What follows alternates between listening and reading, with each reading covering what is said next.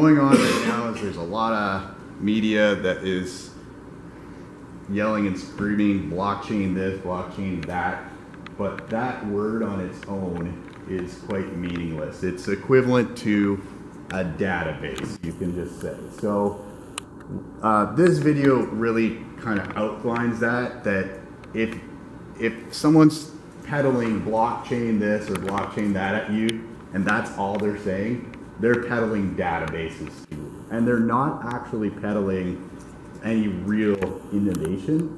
And that's where this video comes into play, is it dispels some of the myths that are being perpetuated by large institutions and organizations that, and all the big players are in it right now, right? You have, as far as tech companies, you got Microsoft and IBM, and then you've got large governments. Even the Canadian government has been experimenting with blockchains, CanCoin they call it, CanCoin, for the last almost 2 years actually. And then you have all the other central banks are very interested in what's going on with that because this could threaten their livelihood. Decentralized money, oh my goodness, they don't like that. So you have the IMF, the International Monetary Fund, you have the Federal Reserve, you have all this other central banks. Interesting enough, Japan has approved Bitcoin as a currency that can be used to buy and sell. So some people are more open to it, some have sort of reserved judgments. One thing that's typical, has been a little more pervasive, is the thought that if you buy and sell cryptocurrencies and you go back into your national currency, that's a capital gains, and then you would be taxed on that. That's kind of as far as it's gone so far. But of course, the original innovation was Bitcoin, and there's more, and blockchain is part of that. There's more to it. And that's what this video gets into. And hopefully, if you've not really studied this stuff, it'll clear it all out. And it's presented by what I believe is the most preeminent educator in the world on the topic. His name is Andreas Antonopoulos. If you watch YouTube, you probably come up against some of his videos. If not, this is the guy you should. He's written a book called Mastering Bitcoin and gets into the technical details. It's for technical people, but this video is not for technical people. It's for non-technical people who really have no idea what a blockchain is or what Bitcoin is and what's the differences and all that sort of stuff. So if we'd like to watch it, it's 20 minutes and it's done at a slow pace so that you get the message. And the reason for that is, like Bob challenged me, hey, can you give it to us in 5 minutes? And I'll give you an analogy here. If you remember the internet, the beginning of the commercial internet, and we were all kind of starting to get online, one of the big players was AOL, and they were distributing disks to every household and say, here's how to get online. Well, it was a vanilla form of the internet. It was sterile and very uninteresting. And then later came along local internet service providers, and then we got connected to the more interesting stuff of the internet. And that's kind of where this is going. If you just want to know about blockchain, you're going to get vanilla.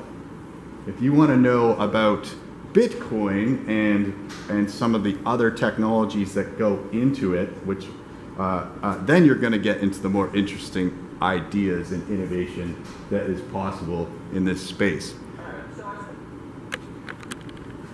So let's see what we get. I did a really bad job of introducing Chris, by the way. This is Chris Stinson. Yeah, I can give you I can give you the 1 minute spiel about myself. Okay, so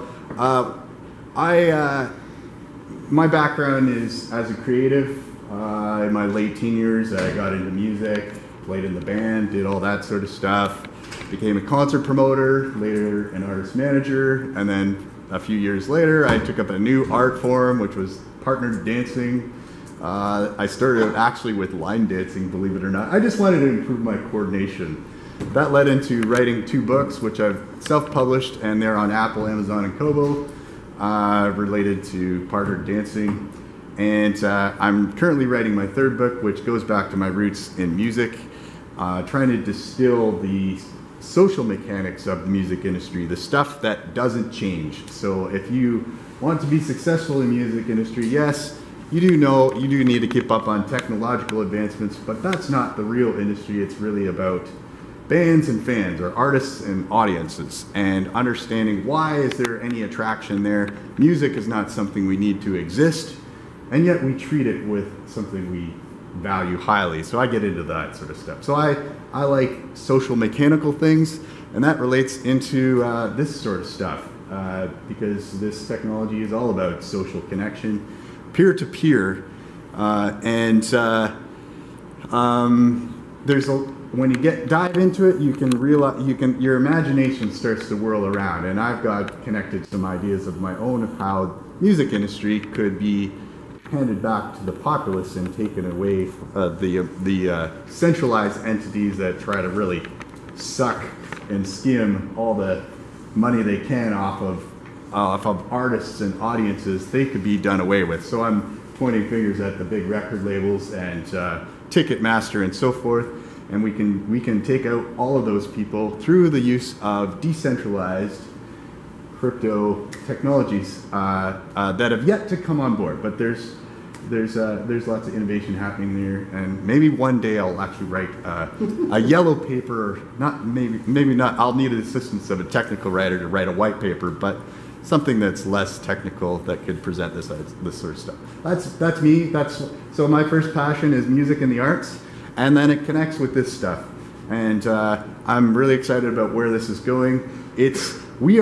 You guys in the room right now are, if you get into this stuff or in it now, you are before early adopter phase. We haven't even reached early adopter phase. This is the crazy period phase, okay? So if you're in it, you must have a strong stomach if you've got skin in the game, okay? Because this stuff is very volatile but very interesting. And that's basically all I gotta say. Yeah. To expand his interest even further, I met Chris at, I think, the WordPress. Oh yeah, at originally in the park. Last time, but originally at the Non-Violence Festival in the park. Yes. Talking about politics and electoral systems. Right. So, yeah. And this will come into play there. There's interesting ways where voting can take place. So Nick's got an interest in that too. So. Voting could be done in unique ways through what they call decentralized autonomous organizations, or DAOs. That means that you have a cryptographic token that's unique, and whoever has in possession one of these unique tokens could submit it to a voting booth, electronic out there on the blockchain, and your vote could be recorded as to how you voted. This is already happening in some situations. Does it preserve anonymity though? It depends on the technology that's being used, the type of signatures. So for instance, some signatures are pseudo-anonymous, and some signatures are very open. You could attach your name to it. And then some signatures could be completely anonymous, such as ring signatures.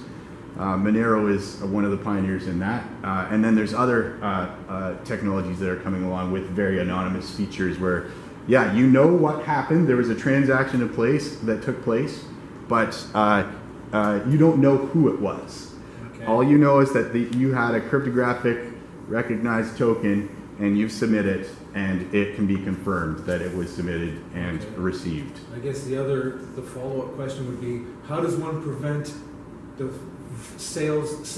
selling of votes? If I can do it on my phone, then I can say, yeah, there, give me my $20. You can't do that in a voting booth because you have to be alone. Right, yeah, so there's still some work that needs to be done thinking about voting systems, but it's coming. I do know of decentralized autonomous organizations that already exist. So one of them, maybe we'll get into this, just brief this question. This is of interest. I don't want to take us too far off tangent, but I always do throw it there when the topic of electronic voting comes up. Yes. you go to the polls, you go to the voting booth, and you'll see every 80-year-old in the riding with their oxygen tanks and their wheelchairs are there voting. Yes. And all the younger demographic that lives off their phone and they don't vote. And Right. then we say afterwards, oh man, another 55% Right. turnout. Maybe we should expand it so that the youth today will vote online or something. It's like, no. Yeah. 80-year-olds can get out here, 16, 18-year-olds can get out and vote. Sure. That's, to me, the first thing. Yeah, we're probably pretty Sorry. far away from, in truth, we're probably quite far away from like strong, robust, cryptographically secure voting systems, like where large populaces are doing that. It's more applicable to smaller groups if you're interested in that. Smaller groups where you still want to keep some level of anonymity if you want, or if you want to be completely open, that's up to you and how you design it. But yeah, large countries, no, we're not there. We're probably very far away from that. There are non-blockchain techniques for doing that. Yeah. I got an interesting lecture at U of W. Okay. Josh Benelo from Microsoft, a cryptographer there, has come up with some techniques called homomorphic encryption, where Right. you can completely encrypt the ballots so that they are unidentifiable, but then perform operations on the encrypted data, which matches the operations on the non-encrypted data. So you can add ballots, and voting is just essentially counting. So. Mm-hmm. At any rate, should we do the video? Let's go into this. Okay. Yeah. I spent the first part of my presentation discussing Bitcoin and doing an introductory conversation about Bitcoin. And you may have heard this term blockchain. In fact, it's on a poster, it's on all the posters. Blockchain and cryptocurrency. What on earth is a blockchain? And what does it have to do with Bitcoin? So, Bitcoin is a foundational technology. Bitcoin is the technology that started it all. Bitcoin is the parent. And it has spawned many children. Because it is successful. And as a successful technology, it has created a number of other opportunities. When people use the term blockchain, they're referring to one technology that is part of Bitcoin. It is perhaps the most visible technology, which is the database that stores transactions, the public ledger, the list of all transactions that has happened. It's a decentralized, replicated database. Okay, those of you who are interested in the technical terms. That is what a blockchain is. But people don't use it to mean that. People use the term blockchain to mean things that are kind of like Bitcoin, things that do what Bitcoin does and then some, and all of the other applications that have nothing to do with money. And then the banks go, and some of the things we do, but we would like to call blockchain to seem like we're doing innovations. And then the consultants go to the banks and say, and you can also call blockchain doing exactly what you used to do business as usual without being disrupted at all, and we're sure we can make it work for you if you pay us enough. As a result, nobody really knows what blockchain means. Blockchain is an industry. We have a saying that the most important meaning of blockchain is that if you go to Silicon Valley, go into your hotel room, turn off all the lights, stand in front of the mirror, and say, blockchain, blockchain, blockchain, 3 times, 10 venture capitalists will jump out of the closets and throw millions of dollars at you. And that is true. That is true. I've seen it. He's part of a legal team, by the way. Blockchain in itself is meaningless. Blockchain is what we use to say the technology behind Bitcoin. Which is a bit like saying network is the technology behind the internet. And of course, if you're one of the industries that is being massively disrupted by the internet, maybe you want to say, hey, we can do network too. We don't want to do the public, messy, open, not very profitable, freedom-bringing internet, but we can do network all day. As long as it's private, controlled, and profit-making, and we can charge by the minute, we can do network too.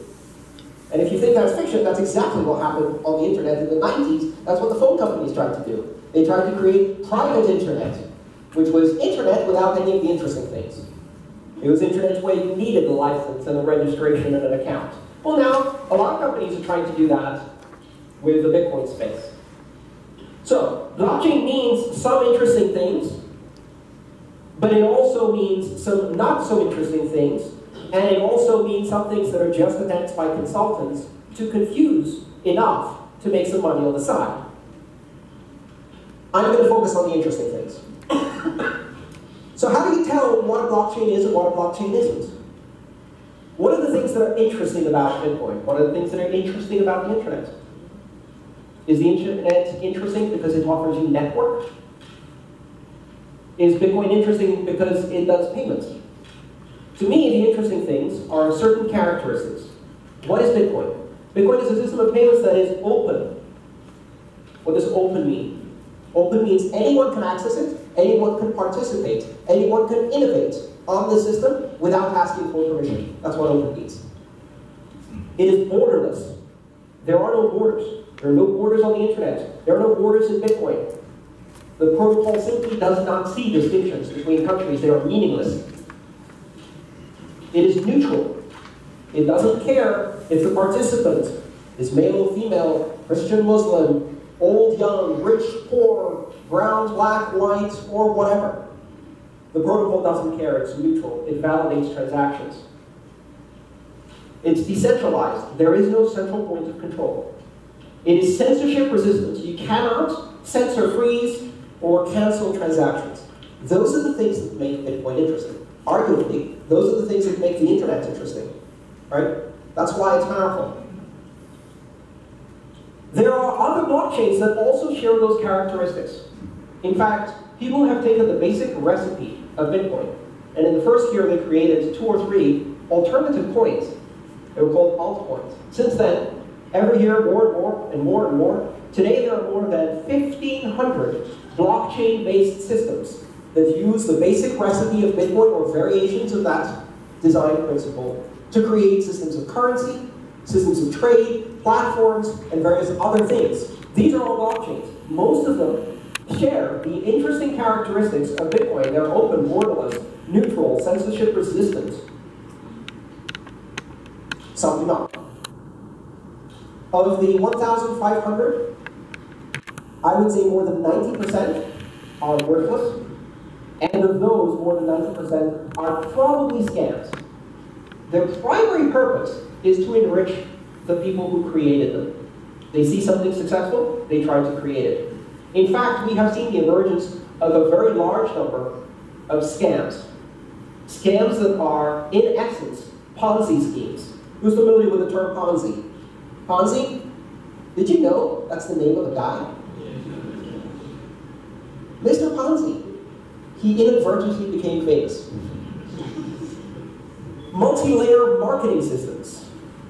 Pyramid schemes, right?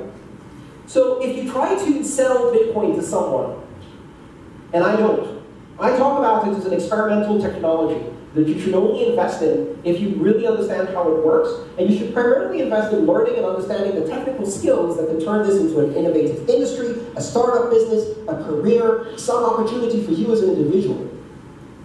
It's not a stock investment. And if you hear someone tell you that this system is an investment, it's a sure investment, it's a safe investment, it's a risk-free investment, or even worse, it is a system that is guaranteed to make you rich quickly, run away as fast as you can. Because those characteristics are shared by only one category of investments, scams. Nothing in life is easy, risk-free, and will make you rich. So, beware, especially in Southeast Asia, where you have very large numbers of new middle-class investors for the first time entering investment markets. Scam coins, Ponzi schemes, and multi-level marketing schemes are extremely popular. When you hear this is like Bitcoin, only it will make you rich, go away, run away. Bitcoin will not make you rich. It can make you poor quickly. It is a volatile experimental system that comes with risks. I am advocating the understanding of this technology, which is enormously powerful, not the use of it as a speculative investment. Unless you need to use it and know how to use it, it's not an investment. Now, let's talk about some of the other systems that are out there. There are probably about a dozen other cryptocurrencies. Cryptocurrencies is another term we use for these open blockchains, these public systems of ledger that can be used to build systems of trust. Some of them are very explicitly currencies. I'll mention just a few. You may have heard of them. Dash, Monero, Ethereum, Zcash, Litecoin, All of these are cryptocurrencies that are based on open public ledgers. They represent interesting technologies that are developing alongside Bitcoin. Many others are also growing. I do not recommend you use those as speculative investments either, but understand what they do and how they're different so that you can get a better picture of this industry as it emerges. My next book is on Ethereum, which I haven't talked about much. How many people here are familiar with Ethereum or have heard of it, used it? Great, a very large number of people. So for those of you who have not heard about Ethereum, Ethereum started based on a paper published in 2013 by then 19-year-old Vitalik Buterin. I don't know if that paper before it became public and called Vitalik up to get some information about this. I was very skeptical, but I have been interested ever since, and I'm writing my next book on it. The idea behind Ethereum is, if we can have this public ledger that is allowing us to trust and do computation at scale, how about instead of using it for money, we use it to run computer programs? And these computer programs run everywhere, and their results are recorded in a way that is immutable, persistent, and trustworthy by all of the participants. Global, secure, decentralized computation, not money. And it has a system of money called Ether. But what it really allows you to do, interestingly, is run smart contracts. The idea here is taking contractual arrangements, the kinds of things we would do in commercial contract law, or transactional law as it's known, and encode relationships and contractual obligations in software programs. If this happens, then do this, else do that. The way you would write a contract in a human spoken language instead of encoding it in software, and then having that program of law execute on a global platform. Not money, but it is part of this system of trust that is based on the same global blockchain phenomenon. So blockchain isn't just money. People have suggested using blockchain for a number of non-financial applications, mostly applications related to trust. One very common application is the registration of assets or ownership of tangible or non-tangible things. For example, and this is a big problem in developing nations and an area where blockchain can have a very large impact, is the registration of title over land and the ownership of assets like homes. So the possibility of using a blockchain is because if you record something on the blockchain, it cannot be modified. It is immutable. Once recorded on the blockchain, the system of trust prevents anyone from reversing that, from overwriting that, from changing the past. So it creates a permanent, immutable record of history. In a real estate transaction, that is really important. That allows you to pass title of a piece of land from person to person independently, while no one being able to falsify that record or steal your land through paper. One of the most common forms of theft of land are with falsification of paper. You don't have to go into someone's land with guns and take it from them if you can go to the local land registry office, bribe someone to change it into your name, and send the police into their land with guns to take it from them on your behalf. That kind of thing can really be affected by a blockchain. Other things are the registration and access to assets. You can, for example, have the title of a car, a boat, an aircraft registered on the blockchain. We were having a discussion here in the waiting room with a gentleman from the airline industry, and one of the interesting applications we discussed is the ability to record maintenance records and parts in a blockchain in a way that they cannot be modified. If a plane crashes, I'm a private pilot, by the way, so this is an area of interest to me, but if a plane crashes, one of the first things you want to do is go back and look at the maintenance records and say, was the left jet engine actually inspected after 100 hours of operation as it's supposed to be? How can you tell? In traditional forms, if we have that written down on paper, I can write down today and put a date a month ago before the plane crashed and say, look, it was inspected. You falsify the record after the fact. You can falsify a database after the fact. And witnesses are unreliable. How do you know what actually happened? A blockchain allows you to record the fact that an inspection happened, and it cannot be modified or falsified after the fact. And it cannot be inserted in the future and pretend to be in the past. So these are elements where the same mechanism that's used to create trust for money and transactions can be used to record the truth in a permanent immutable record. These are the applications that most companies are fascinated by beyond the money that have the general term blockchain. That's the good. Now let's talk about the bad and the ugly. That same term blockchain is used to mention a lot of things that do not have any basis in fact and don't actually work. What has become very fashionable lately is this idea that you can do blockchain without Bitcoin. As in, blockchain is good, but Bitcoin is bad. It's used by criminals, gamblers, degenerates. It's just money. One of the fundamental mechanisms behind the blockchain is security. Bitcoin allows you to have a system that is decentralized without a central point of control by creating a competition in which those who provide security are rewarded in Bitcoin, the currency. So the currency in Bitcoin is not just a vehicle for doing value transactions, it is the basis of the mechanism of security. And that mechanism of security allows you to have a blockchain that is operated and secured by anonymous participants whose only claim to providing security is that they submit as a promise for their security, and they risk energy, and they may gain as a return a reward in Bitcoin, unless they try to cheat, in which case they lose everything. That competition, that game, is the basis of Bitcoin security. But what that system of security allows you to do is have the system managed by everyone, so no one is in charge. Here's the problem. If you take away the system of reward, then there is no mechanism for punishment. If you take away the system of punishment for cheating, there's no security. Blockchains use a currency because they use a system of security that is based on market forces, on game theory. To use a blockchain without a currency, you have to find another way of doing security.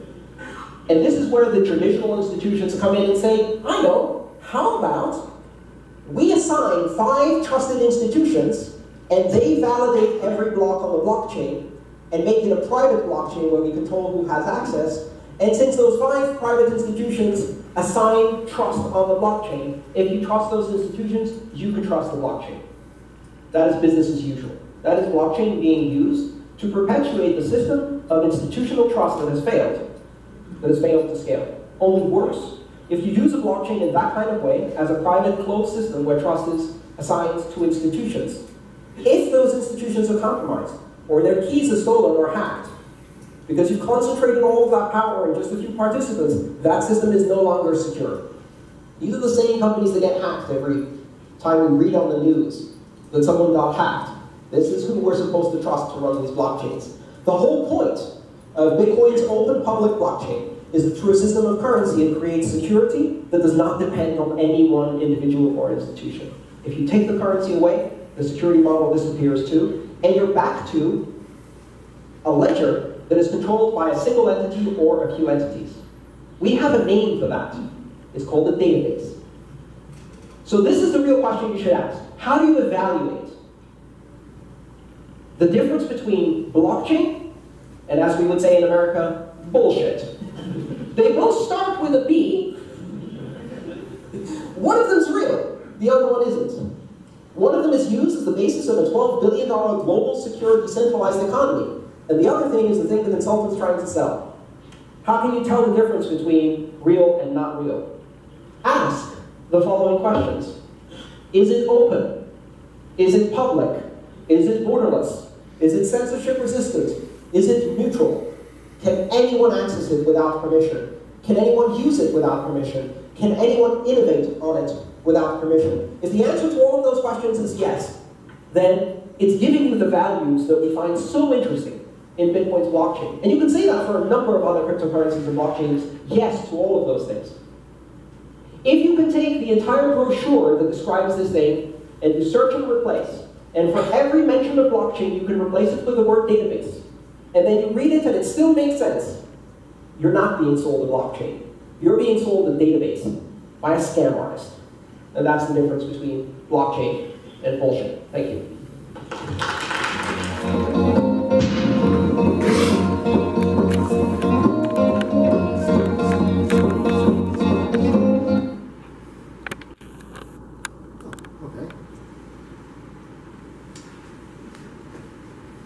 Everybody know everything? We can all go home. Actually, speaking of everybody, I know almost everybody in the room, and I keep making the same mistake every place I go. If I know everybody, I think everybody else knows everybody. So I think we should probably do a quick round of introductions, which I should have done right at the very beginning. so that everybody at least knows who everybody is. So my name is Bob Jonkman. Mark and Steve Isman and I inherited the KW NPSA group from Paul Nidjar, who's been running it for the last year and a half. He has other obligations at this point, so offered to pass it on to others. And Mark and I and Steve, who's not here today, have volunteered to take on the task. I hope we do as well as Paul has managed to do for the last year and a half. Mark? I'm Mark. I'm the other coordinator. You're involved with a non-profit organization? Yeah, I'm with LibreOffice and do volunteering for them. And I manage a group, a music group. Okay. So, and it's an early music group of 16th century music. Okay. Cool. Fun thing. I'm Nick Collins. I'm a software tester full-time and hope to continue to be in the future. It's a new job. I'm still in the 3-month probationary period, but fingers crossed it goes out. Outside of work, among a few volunteer activities I do, I help do website maintenance for a local group, KW Fibromyalgia Support Group. And someone who's in that group and asked me to help them out when they lost their previous web guy. So it was fun figuring everything out, how it was set up, but I managed to get somewhere with that. It's not a super sophisticated site, it's just fairly basic informational, but some of the topics we discuss here kind of ties in with what I've been doing there. And just because, even as a software tester being in the industry, the topics that we discuss in this group sometimes cross over between what's of interest to me, for volunteer or professional side to come along. Yang Li, I'm a local resident, Waterloo resident, but I work for a Toronto consulting firm. I volunteered a few years ago to Council Park as a cost reviewer for Regulation and other international organizations. Ronald Barnes, I do Linux and databases and been hovering with Docker lately, quite liking that. Sort of no fixed address right now, don't know how long I'll be in the KW area, Cambridge, where I grew up, or when I'm going home to Vancouver, I don't know. But since I've got the floor for a moment, and we're speaking of blockchains, there's a story in the London Review of Books online. I think Andrew O'Hagan is the author, and it's about not so much blockchains, but it's about, what's his name, Chris Wright? The Satoshi. Yeah, the guy who claimed to be Satoshi, yeah. It is a... Craig Wright. Craig Wright. Yeah. Very long form story. It was meant to be a book, I believe, before Craig reneged on his "I'm the guy" sort of a thing. Really well written, really informative. It does go into the blockchain and stuff like that, so it's slightly tangential to tonight's topic, but a great read. London Review of Books. And he's the same author has another one. He was going to write a book about the WikiLeaks dude, Assange, Julian Assange. And he was supposed to write a book, and Assange turned into such a flaky dip that the book again was reneged on. So he took all of his research and published again long form story about that. So if you're into these things, London Review of Books has got some great stuff on blockchains and Assange. Kirk Zarell, Systems Administrator at the Working Center. Mauro Cortez, I'm a civil engineer, so not much into technology, but I'm attracted to some of the topics. First time I heard that Bitcoin was 4 years ago. A friend from Netherlands said, hey, let's buy some computers and start producing Bitcoin. And I said, you're crazy. I don't know what it means. So just interested in the topic. Yeah. My name is Ushe, and I'm primarily looking for clients in the IT industry or in production or marketing. That's where I am. I'm Robert. I'm a computer guy. Do a lot of computer stuff. First heard about Bitcoin, I think it was back in like 2012. It was like around $1 or something. Yeah. That's I remember awesome. I had recently finished an internship at Oanda, which is a Forex market maker in Toronto. I remember I met the CEO there once. I emailed him and I said, hey, there's this thing like called Bitcoin. It'll probably never be anything, but you may want to check it out. And he never messaged me back, and I really regret not buying Bitcoin. And then I guess later, when it was $200, I finally bought some, but it was still really hard to buy. And then I think I sold it on the day that it peaked. And then after that, did my last year of procrastinating at university was I day traded some cryptocurrencies for a while. Cool. And also some altcoins. And I had my Bitcoins like distributed on like 3 different exchanges, and for a while like every single exchange got completely hacked, and like I lost all the Bitcoins. And then some of the I was doing some arbitrage between the exchanges, and then like for some of these altcoins, and like then I was like, oh, maybe I can do this in 5 minutes, and then the blockchain forked between then, and so like I lost everything, and like it was and so then I got turned off to it for a while, and I decided to come back and revisit it now, see what the ecosystem is like. George? Hi, I'm George, software developer for more than 30 years, seasoned with a lot of technologies, hands-on experience with a few of them.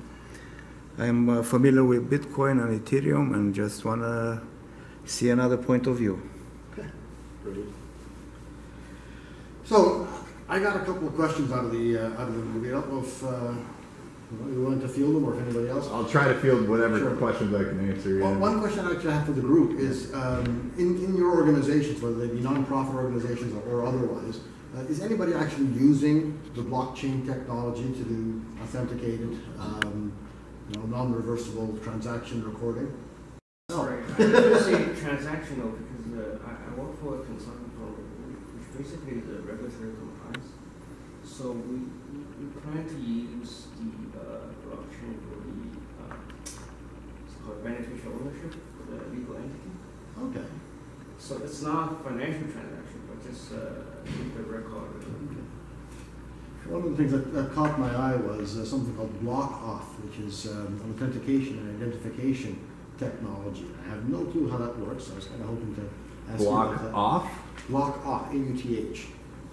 Not familiar with that one. I think there's one thing though I need to make comments is the content you put in still outside the blockchain, right? So if you put in the fake information will be preserved, right? Yeah. So identification part, so far, to my understanding, all the technology have to rely on other mechanism. For example, to verify the identity is true, right? Which is outside the blockchain. Okay. So I can speak to that. Maybe let's put up a website, and this will show some of the top technologies. Okay, so if you could go to a website called coinmarketcap.com.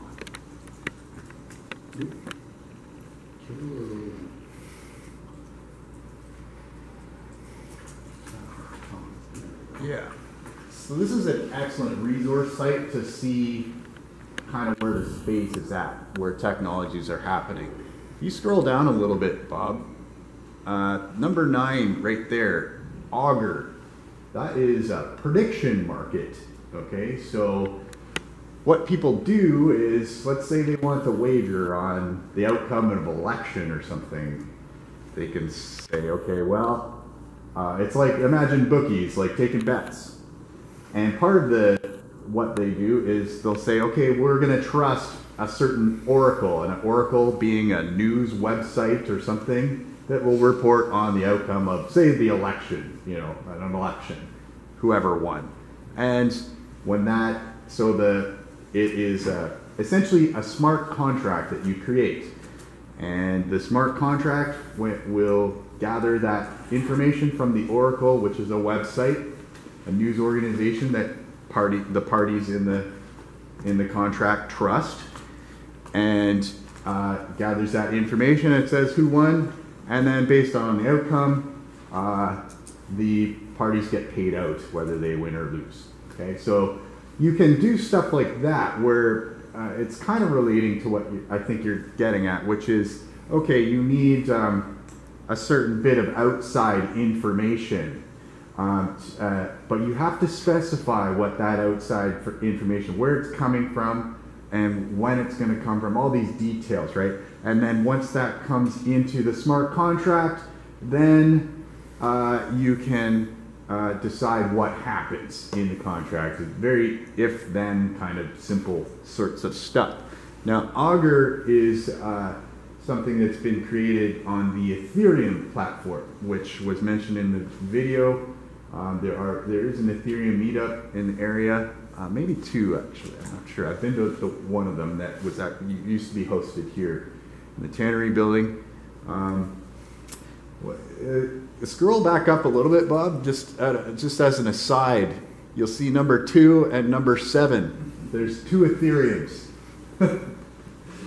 Well, this space is really interesting. Last year we had a big event where the Ethereum, a bunch of Ethereum developers, they created the first DAO, decentralized autonomous organization, and it was designed to be a venture capital organization. So if you bought into the DAO and you bought the tokens that signified your ownership and your stake in the DAO, you got voting rights on how the venture capital that was pooled together, how it could be spent into other entities and so forth. This was a smart contract. The language that Ethereum uses is a Turing complete language. Some of you guys probably know what that means. The logic behind Turing complete languages can be problematic because it is not decidable logic. You have to run the code in order to figure out what it does. And if there's any bugs, oh boy. Well, there was a bug. More like a loophole. And you see, Ethereum presents this idea of smart contracts, that the code that is there is the law. And this was what was written in this, how it was presented, the DAO, the Ethereum DAO. And what happened was someone smart out there read the code and saw a weakness in it, something the developers didn't. And guess what? They withdrew millions and millions of dollars into their own account, and they said publicly later, we don't know for sure, but someone wrote an email, public email, and said, yeah, thanks for creating the DAO. Actually, I saw something really interesting in the code, and it allows me to do this. So I want to thank you for letting me do this. Well, this caused a big controversy because someone walked away with, I think, greater than $90 million. And what happened was the developers and the core developers in the Ethereum project and a lot of other people were really pissed off. They thought that this was a hack. Well, it was more like an exploit. And this is a gray area, right? So decided to reverse what happened transactionally. And this gets into an ideology of people in the blockchain space, this stuff, that the ledger is supposed to be immutable. That means it doesn't change. What happens, happens. Okay? Well, they rolled it back. How did they do that? They got the miners to get together. And the miners, if you have more than 51%, roughly 50 point whatever, more than 50, you can actually, they use this popularly, attack the network and sustain, and you have to sustain that attack to roll back history. And what they did this, but there was dissenters, people that didn't like that, and some large exchanges that allow you to transact and trade these currencies, they went along with it, and they issued Ethereum Classic #7, And that's the original So those are, Ethereum blockchain without the rollback. those are just two forks of the same. Yes, so this is identifying a fork in the road where you have the rolled back event of Ethereum, and you have Ethereum Classic, which is the original blockchain. So you have it split like this. So that could only happen, you could only authenticate the new fork, I mean either branch of the new fork, by having 50% of the miners participating on that branch. Right. So what happened is you had miners that participated in the new branch, which is Ethereum number 2, and you had old miners that continued to mine the old chain, and that's Ethereum Classic. So you had a divergence. You had two new groups, or like one whole new group of miners and another group that continued on the old chain. And the exchanges, some of them, they said, hey, if you used to own Ethereum, we're going to give you in your account Ethereum Classic because you had that before. We're going to give you both because it's your right. And in truth, that is your right. So right now, what's happening is there's a lot of controversy in Bitcoin about doing a fork, a hard fork. This is a hard fork. This is about rolling back history and changing it. So in Bitcoin, there's talk about a hard fork and a soft fork. And we can get into that too if you want to talk about it. That's more higher level stuff. But this is, if you have Bitcoin and there is a hard fork, you will have the new Bitcoin and the old Bitcoin. You will have both. You don't actually get erased. One doesn't get erased. What's to prevent that from happening in any of these? Great question, yeah. So what's to prevent it is the mining network itself, and they rate the robustness of the mining network on a something they call hashing power. This is, just think gigahertz, you know, like of your PC, your chip. You know, the stronger and the gigahertz you have, the more power you have. So mining power is rated in hash power. And the more hash power of the entire network, the harder it is to fork or to perform what is known as a 51% attack. And so Bitcoin is the most robust network because it has the most hashing power. So at this, that's the number of mining participants. yeah, you can think of it that way. Yeah, the combined computational power of all the participants. I think it takes in consideration also the CPU power. And Yeah, in the end, it comes down, from what I read, it comes down to actually power, kilowatts, Yes. energy used, So- like CPU or GPU. Yeah, if you wanted to computational power. take over the Bitcoin network right now, you would have say you're a bad actor, you want to take it over, you're going to have a crap load of difficulty based upon the amount of CPU power that's already been dedicated. And keep in mind, these computers that have been dedicated to the network are are called ASICs, application specific integrated circuits. That means they only do this one task. So you need, in order to compete with that, you need probably hundreds of millions of dollars of the same kinds of... specifically designed to only do this task. Exactly. As opposed to a general purpose You would GPU need or something. just a ginormous amount of money just to get the equipment. And by that time, people are probably, the market is already tipped off. You can't buy ASICs in that quantity and people not know about it. And the mining pools that already exist, guess what? They're in it for money, for business, and they're not going to give that up lightly. So they already know the game, and that's what the video talked about, is that there's market forces that come into play to protect it, right? So if you've got skin in the game, you're there to protect your skin in the game. There's a YouTube video of like one of those in China, and it's like it's just a massive like warehouse of nothing but that everywhere. Yeah, exactly. Like, that's all it is. Yeah. Can you touch on how the 50% plus of it works? Because I thought that and I don't know much about it, I thought that all that they could do in that situation was block other people from registering their mined coins, so that if two people were to come up with the same hash, if I'm part of a 57% group, we block all of you guys out, and me and my friends in the next room are going to register that and populate the blockchain. So the way, how would you yeah, the way it that? works. So we're talking about a chain, which is a sort of and blocks, and these blocks get added to one another. Well, there are times when we don't actually know, like there's blocks being mined, but the rule of the way the network is designed is that the longest chain wins. Okay. There's any blocks that get mined and are shorter than the longest chain, they get discarded.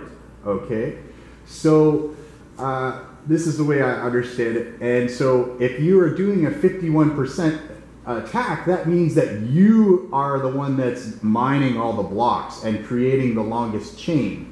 And it's at that point you have to keep on sustaining that over a long period of time. It would mean weeks, actually. Weeks of mining the longest chain in order to roll back history. That's how powerful the Bitcoin blockchain is as it is today. So go ahead. So what do we mean to someone that has no idea about Bitcoin? Like yes. By rolling back the chain? Or yeah. What does that mean? It's like rewriting history.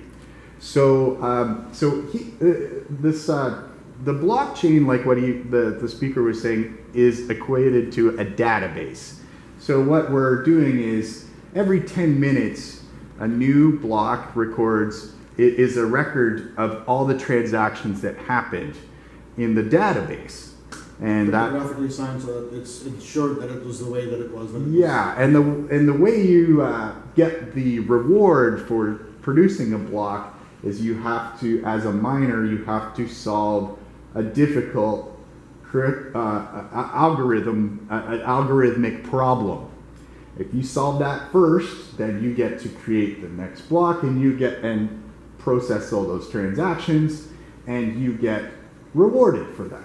Okay, so it's obviously the incentive is there to be the largest miner, to earn the reward. So that's why you'd want to perform a 51% attack, not only to rewrite history, but to be compensated for processing transactions and whatnot.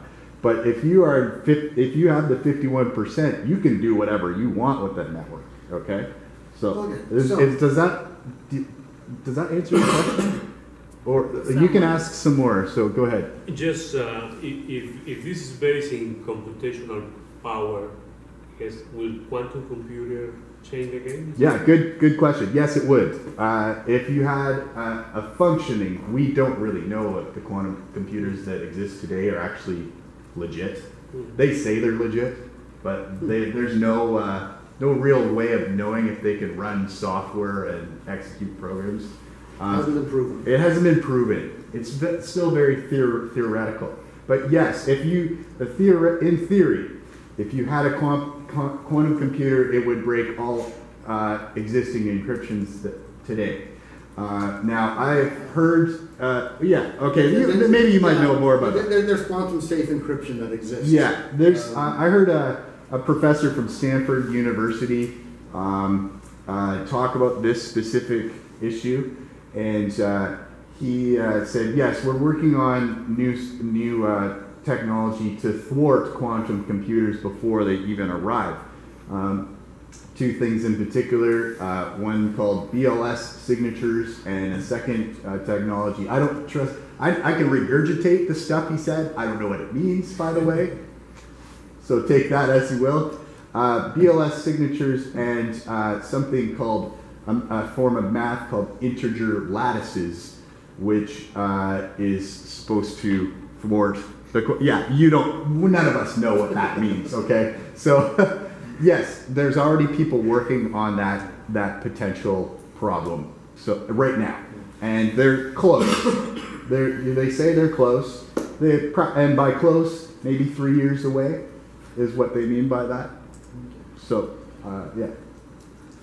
I heard a couple of years back that the Winklevoss brothers, who were instrumental in, not getting Facebook, had actually purchased enough mining power that they own well over 50% of the mining capacity for the Bitcoin product. Okay. You know, they've invested lots of money in purchasing Bitcoin. They've invested lots of money in making sure that they've got the capacity to process this. And they bought a whole exchange at some point. Doesn't that just wreck the whole concept of independently verifiable blockchain if one actor can gain that amount of mining power? Yeah, it would. Yeah, it would. If one actor can acquire, first of all, you do have to have all the equipment. I don't know the particulars of that story. I don't actually know. A few years ago. I don't know if it's still the case or not, or if it's just a fabrication by them. You can, if you're interested in knowing who's mining, what's happened in Bitcoin in particular, and every cryptocurrency, that website there that I showed earlier, you can research each one and type in a search, like a Google search, mining pools. That's what they call it, mining pools. These are collections of people around the world that are working together, and then they share the mining reward. Okay, so if you look at you can look at Ethereum mining pools, and they'll list it. That top link would be a good one. So what do we mean when we say mining? When we say mining, so mining, it's where the origin of that term comes back to a parallel with gold mining. Okay, so if you were go out to the world and find some place and dig for gold, you would be rewarded for doing that. You were expending energy using construction equipment and whatnot to dig it all out of the ground and process it. Of course, that's very labor machine intensive. Well, that's where this comes in. When we say mining, it's like digging for gold, only where in this case it's digital gold, if you will. Okay. And the hard work here is providing this proof of work. Proof of work. Algorithms. Yes. So proving that you did the work to solve an algorithmic problem, and it keeps on going. The algorithms keep getting progressively more difficult. Yeah, progressively more difficult. And the way these are protocols. It's all like email. Email is a protocol, right? There's other internet protocols. Protocols are meant to be robust. They follow a system, and they just keep doing that over and over. So if you're mining on the Bitcoin protocol, and you're proving that you did the work, and then you broadcast that to the rest of the network confirms, they check your work, okay? And that's what also makes the network robust, is that there's all these full nodes. Full nodes, it means computers that are keeping full records of the blockchain. Can you set for? And they check the work. Okay, so someone. How are they incentivized? There is an incentive or a Bitcoin mining. to verify. So if I mined a quarter of a Bitcoin, and you would get a full, like right now, the block reward. That means if you are successful in doing the proof of work, and you broadcast to the network, and other nodes in the network confirm that your work is correct, they're confirming that your math that your computer did is correct, then that is called a confirmation. If you're a regular person trying to send a transaction, if your transaction receives 6 confirmations that it's made it into a block, then that's considered to be, now that transaction is considered to be immutable. It's confirmed.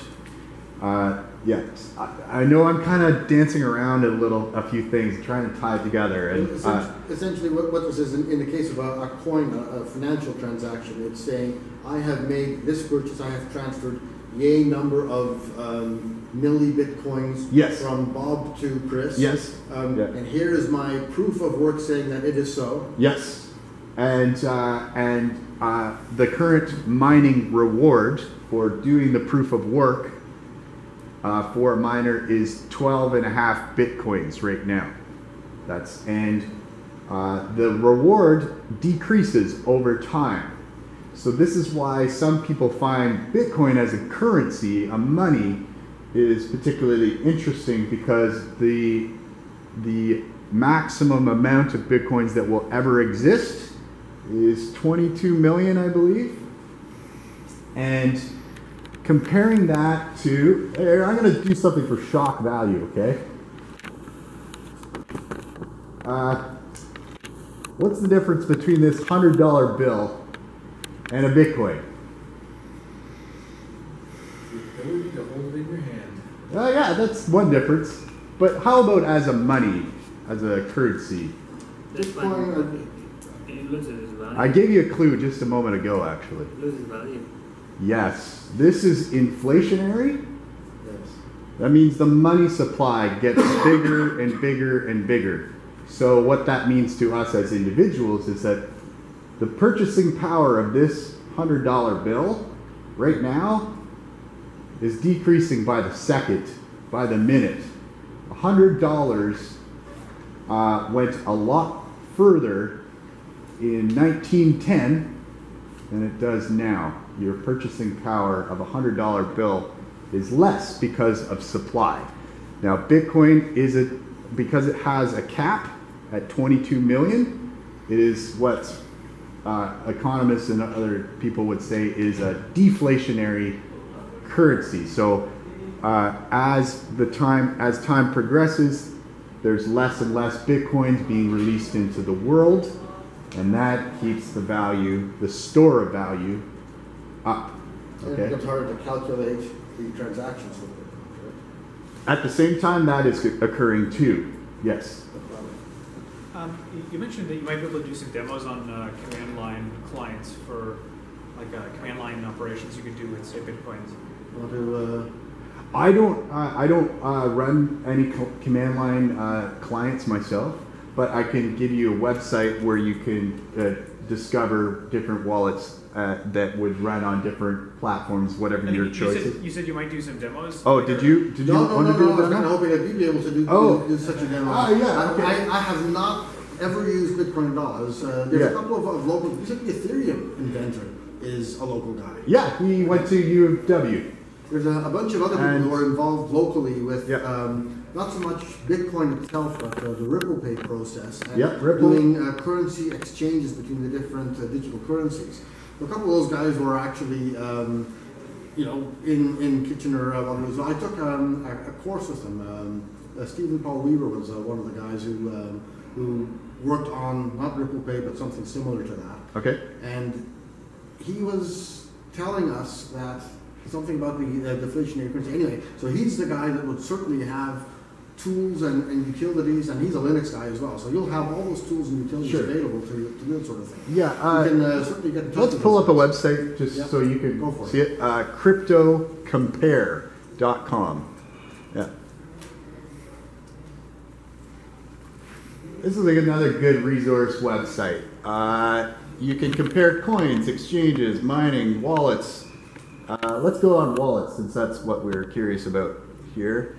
And let's click on that. And now we can do,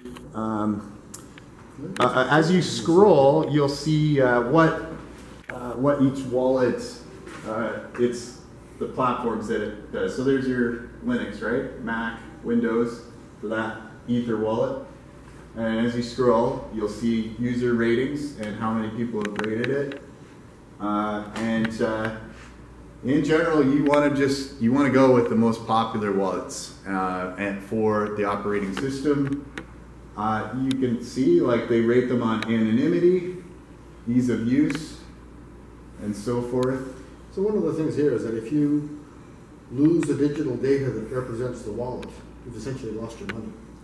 Yeah, so there's something with every wallet that is it's important to understand. Actually, I did make a video. Unfortunately, I probably won't be able to broadcast it here. In my apartment building, in the laundry room, there's a maintenance request a box. Okay, so you put in your little request, and this box, it looks like a mailbox. Okay, that you have on the outside of your house. The difference is that there's a lock on it. Okay, that you would have to use a key to open up the mailbox to get into it, and because you can slide a letter in only through the slot. Hopefully you're imagining what I'm saying. So you got a lid, you open up the lid, and there's a slot. You could stick stuff into the mailbox. But if you ever wanted to pull anything out of the mailbox, you'd have to use a key to open it up. This is exactly the visual analogy of what a wallet is. Okay, so in these crypto wallets, it doesn't matter what interface it is, or what operating system, they all have these two things. One is called a public address, also known as a public key. That is the slot that you can put stuff into. If someone knows your public address, kind of like your email address, they can send you an email, all right? In this case, let's say it's money, Bitcoin. They're sending you money into your address, okay? That's the and they call it public key because you need to have a key that allows it to go in. Now the other side of the wallet is what's called a private key, and that's something you control. Different wallets allow you to back up your wallet and to help you. Let's say if your machine is busted, okay, so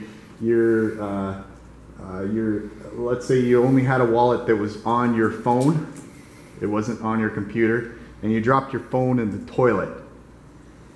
Well, if you save, there's in some of the process of creating your wallet, it'll create what's called a seed. And a seed is a string of words, about 12 words usually, and they're randomized. And that is and when you enter, it'll ask you, the process of creating the wallet will say, okay, write down these words. And sometimes they might say, please re-enter these words to back up your wallet. Typically what you do is you'll take that seed and you'll write it down on paper and you store it somewhere safe, okay? This gives you access to the private key. Now, if you really want to, you could, in the wallet, display your private key. And again, that's going to be like your public address, your public key, a long string of letters and numbers. And if someone has that, they can take your Bitcoin. So when you run a wallet, the wallet recognizes that you're operating it, so now you have control of the private key. So you're allowed to make transactions. Does one then have to put one's wallet somewhere publicly accessible as they would in the physical world, or does my wallet reside on a thumb drive that I keep around my neck or something, and if you wanted to deposit into that, you could do that, and then next time I update, yes, it shows up? If I know your public address on your thumb drive type thing, and by the way, there are hardware wallets, and there's different styles of wallets. That's a good thing to branch into with this question. So there are full nodes, which you keep the complete record of the blockchain. That's something on a computer, your laptop. That's going to be a lot of space, like with Bitcoin, about 150 gigs of space. Then you have simplified payment verification wallets. So that means wallets on mobile devices. What those wallets are, the difference between a full node and a simplified payment verification, SPV, wallet, is that it doesn't keep a complete record of the blockchain. It goes to the more current, it syncs up with the more current history. Once it has that, then it's considered that that's good enough. and then you can transact through the network. Typically, these SPV wallets will connect with other full nodes. Okay, that's the way I understand it, and then you can do that. So Jack's Wallet is one that I use. I use that one. This is developed by people in Toronto. It's nice because it is multi-currency. They are currency agnostic, which I appreciate, because you know, they're not saying that Bitcoin is the only thing, and there are people out there that are known affectionately as Bitcoin maximalists. It's Bitcoin or nothing. I don't believe that. I believe that there's still innovation happening, and these guys do too. And they so here's another thing to if you scroll down a little bit, Bob, right here. This is an important thing. A hierarchical deterministic wallet. What that means is that relates to generating the seed, but with that phrase. And then let's say your device broke down, and then you got a new device, and you loaded up the software. You could just type in that seed, and it will sync up with what you had before. So it's like your backup phrase. Does the wallet contain the entire blockchain? Only a full node. A full node that's downloaded the entire blockchain. That would be the Bitcoin. So in Bitcoin, they call it the Bitcoin Core wallet, or some of these other ones, they call it the Core wallet. That's the whole thing. So and the wallet that I have for my own personal transactions would not have the entire blockchain. Most people are not doing that. They're not downloading the entire blockchain. I really only need the transactions that I've participated in. Yes, yeah. So I've got a Jack's Wallet on here. It has no Bitcoin or anything on it currently. I can show you that I've performed transactions, and very small ones. Just it was early on when I was just testing it out. I wanted to see how it worked, and before I actually put anything significant into it. And I do have skin in the game, by the way, full disclosure. I do have my own, I've invested some of my own money into this stuff. Into the technology or into... I've actually I've purchased Bitcoin, and I've purchased other altcoins, as they're known. Do they still have ATM machines where you can go and deposit and withdraw? Because I know they set one up in Vancouver. There's one at the pub on King. I've not actually transacted there, but there's one inside the door where there's, and then I heard that there's two other ATMs. I've actually had a brief conversation with the owner through Kijiji, because he advertises his Bitcoin ATM on Kijiji. So, but yeah, I have a Jack's Wallet here. And yes, it will keep, it'll show me what transactions I've performed. So approximately how large is that wallet in size? In size? Oh yeah, that's a good question. Let's see. I'll check my settings here and see how big that is. How much real estate it takes up. Storage.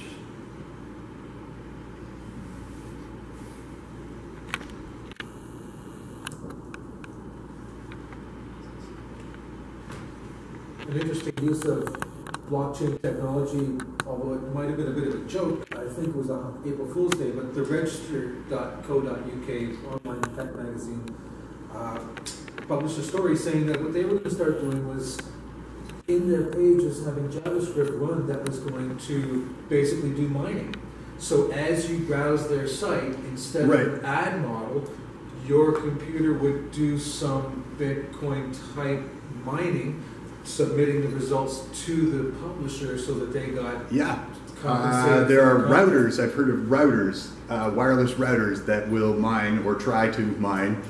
You'd have to be extremely lucky for that router to actually solve the problem. I think that it actually costs more in electricity. Yes, oh yeah, you would be losing money. Yeah, that's what I read. It would be warming your house, is what it does. They did this as an April Fool's joke, and the consensus seemed to be in the comments. The commentators would, as they say, thought that it was actually a good idea, whether or not it was achievable, and you wouldn't want that if you were surfing on your phone or something. But by and large, people said, yeah, I donate CPU cycles to a online publication that I liked and respected. So I just checked, the Jax wallet on my iPad here takes up 34.7 megabytes. It's nothing. Current. That's nothing. Yeah. So that's where most people are going to do it. Now, so wallets, there's another thing that we should talk about. There's hot wallets and cold wallets. Hot wallets means it's connected to the internet. Cold wallet, not connected.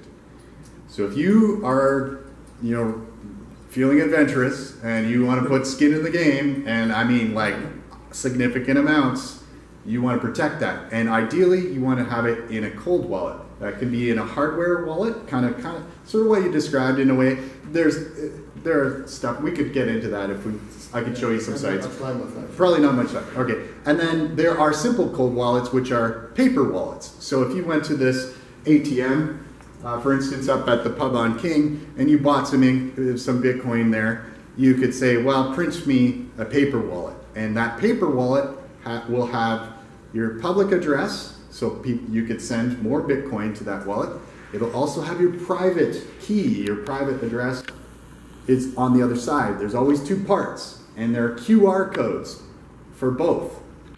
So this was what happened just a few years ago. A news broadcaster went on with a paper Bitcoin wallet, and he said, hey, look, I got some Bitcoin. Well, someone took their device while this was happening in real time, scanned the QR code while it was happening, and stole that guy's $20 in Bitcoin or whatever it was. And that's how he's, because he didn't know. He gave it away, didn't he? He essentially gave it away but he didn't know he just didn't know that there's the two sides of the wallet, and as soon as you publish your private key, that means someone can take it, whatever it is.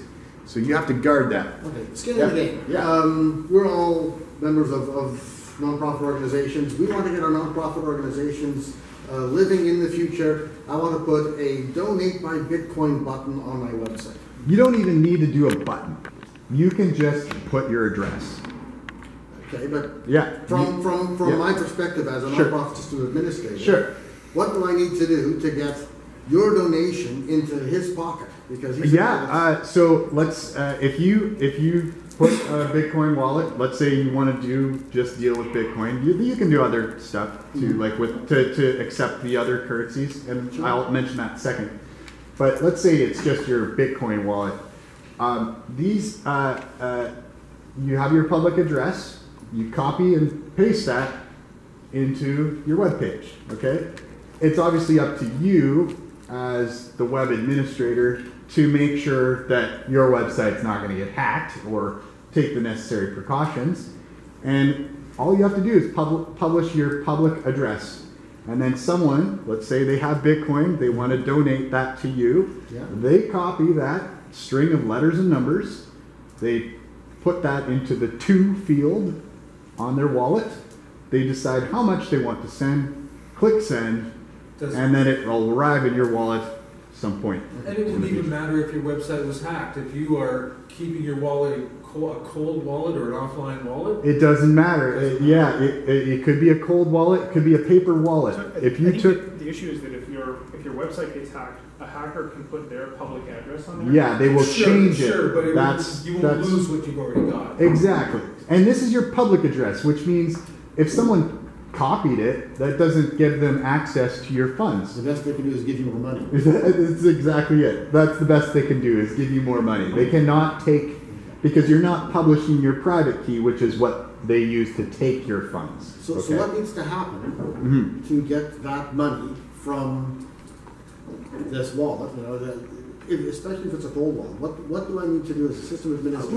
Let's visit another website just to give a visual. Okay, so I'm going to take you to a website which is having to do with the controversy going on in Bitcoin, but there's also a public address at the bottom for people who want to accept the donations. So SegWit, SEGWIT.co.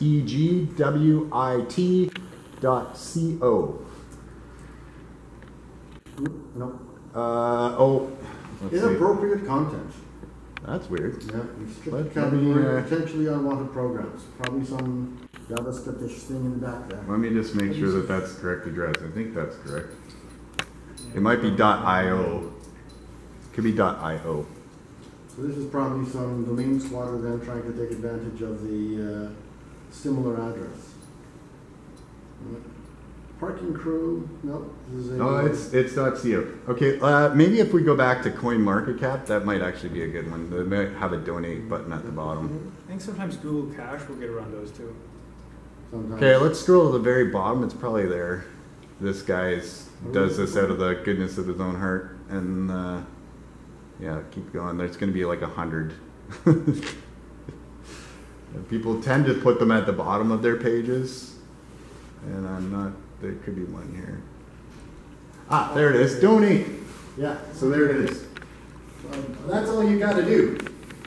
Put that. That's it. That's it. And here's a clickable link. That's a clickable link. That might take you to a block explorer, which tells you. Oh yeah, there. So if you wanted to, yeah. So you can do this, where it gives you the QR code. So your And wallet, then- your wallet yeah. software may have. Yeah, it'll have a QR reader, like the Jack's wallet does. I could scan this, and that would pull up that address, that string of letters and numbers, and then I decide how much I want to send to that address. So yeah, you could do this very easy. It doesn't really have to be more to it than that, because somehow that money has to get into somebody's pocket. It gets into your pocket, yeah, But your wallet. and there's no systems administration department. There's no technology, but I have to use a commercial wallet or A client's, a readily available. Yeah. Yeah, like that website was a good Right, resource. exactly. You could find a wallet that you think is good, and then load that onto your device, if it's your laptop or your phone or whatever. We talked about paper wallets that so if I went to the pub on King and I bought some Bitcoin there, it's going to, and I say print a paper wallet, it's going to give me one of these addresses. And let's say I publish that address on my website, and now anytime someone sends me Bitcoin, it goes into my paper wallet. Cold storage. I put this in a special place, safe, something that you trust, like a special place. You can bury it. I don't care what you do with it. Put it on your bed. It doesn't matter. If someone gets a hold of your address, copies and pastes that into their own wallet, they decide how much they want to send. It's $1 or $2 or whatever. So really, in order to enable this in a nonprofit situation, it's really an administrative process by the financial people that have to do all the hard work. Systems administrators have nothing to do with this. Yeah, like you just decide to publish your address and that's it. And like what was mentioned, I think, who was it? Robert maybe, that if a hacker got to your website, hacked into your website, the best they could do is just change that address. And so that so you want to acknowledge that your address hasn't changed. Make sure that happens. Right. That's the only way a hacker would steal from you, is by changing the address to their wallet from your wallet, okay? So that's it. It's very, very easy. Now, I will give you another website that's very, let's do this lastly before we close up. Shapeshift.io. Shape. Yeah, and I'm working on it. Okay. Fingers don't work. Yeah, no worries. Shapeshift.io. Yes, this is another excellent resource site. This allows people to change from one currency to another. They offer up in tools, API and tools, a place where you can say the shifty button. That's it there. And what this is a neat little button that you can put on your website, and you say, if you scroll down, it'll, I think, here we go. So you decide, okay, button type. Let's say, this is the style of the way the button looks like. Get paid in this coin. Change that. Actually, pay with altcoins. That's it. Okay, so see where it says pay with altcoins? That's the button that's going to appear on your website. And then you choose which coin you actually want to receive. So if they pay with whatever their currency of choice is, it'll automatically be, Shapeshift will change it into the currency of your choice. So Doge is the current one. You could be, well, there's a whole pile of them on that drop box, that drop-down box. So if you wanted to receive Bitcoin or Dash or Ethereum or whatever, you choose that.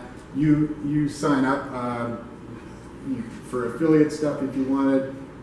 You give them your public key, so that's your public address. What we saw on the previous website that had just that string of letters and numbers, you would put that into that field there, the public API key, and then generate code, and then cut and paste that code, throw that onto your website, and that'll produce that button right there. So that would be ideal for someone who's wanting to receive, as a nonprofit wanting to receive monies from anywhere in the world.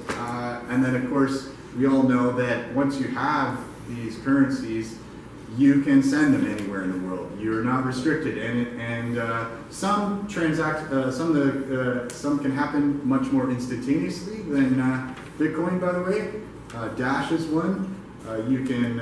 They allow instant transactions. That means instant is like 1 to 3 seconds. Ripple is, by the way, is something completely different. It's very, very quick. Like it's not the same animal as the others that are on that website, CoinMarketCap. Obviously, don't have to talk about the exchanges as well, because yes. So I mean, there was that big crash in 2013 or so.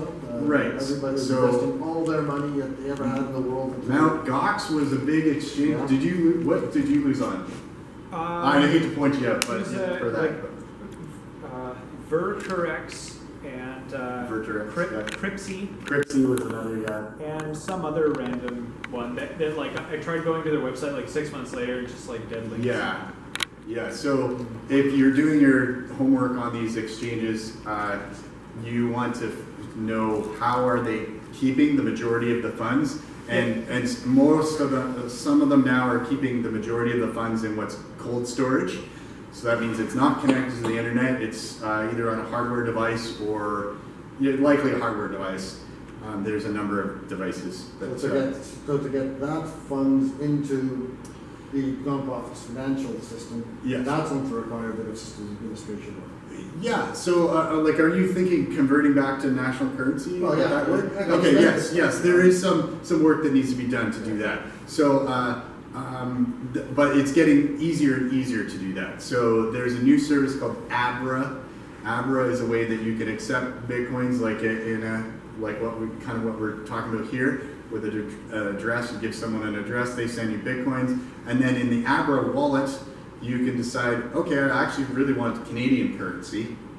So the moment they send you Bitcoin, or even any other national currency for that matter, they can send you any currency from an Abra wallet to another Abra wallet. This is brand new, just in the last few months. Very, very cool. Anyone sends you whatever currency, including Bitcoin, to your Abra wallet, you decide what you actually want. So if they're paying in Swiss francs, you want Canadian dollars, they do the conversion for you, and then where you get charged a fee for this service is when you decide to take the Canadian funds out of your Abra wallet and put it into your bank account, wherever you are, TD, BMO, whatever, okay? It would have been great if we had our extra half hour. Because I'm open to coming again if you guys want to do this again and to have more questions. So something I do want to cover quickly with the group we've got here is to figure out what we want to do next time. Because obviously we have a bunch of things that we want to talk about in the future. So here we go, requested topics. I have on the list for soon talking about offsite storage, DPSs, remote locations, co-location, things like that. So that's not scheduled for a date yet. But is there anything on the list here that people are particularly interested in? Is there anything on the list? Is there anything that's not on the list that people want to talk about in the next couple of weeks, next couple of months, rather? If not, I'll arbitrarily choose something off the list, and you'll have to put up with it. Sounds good. Okay. All right. And so, yeah, I think, I mean, there's all the non-financial blockchain stuff I'd love to talk yes, about. there are Authentication and... Yes, there's some more stuff that we could get into. For instance, file storage. If you want to, if you don't trust the cloud, you can use a blockchain technology to shard your files and then it's all encrypted, and then later if you want to reconstitute those files, you can do that. There's a couple services. Again, that website is CoinMarketCap. You'll find those services, those ones on there. One is called SIA, and one is called Storj with a J, S-T-O-R-J. And what's nice about that one website is they will provide you with the official links. And I actually recommend people go to that website and not do a Google search for the same reason that that presenter in that video said. There's a lot of scams out there. And they'll people that are presenting wallets and different things. And it's easy to think that you're at an official website and you're not. So always try to go figure out the trusted websites first, and then visit the official foundations and whatnot, and get your information there. And that's a good one to start with. Yeah. Okay, so I'll probably hit you up for a list of those links. Sure. I've got them still sitting there, and I'll write up the notes as best I can, because I didn't actually take that many notes. I was far too interested in listening to you. Okay. Thanks very much. Hey, no problem. Yeah, it was a pleasure to meet you guys.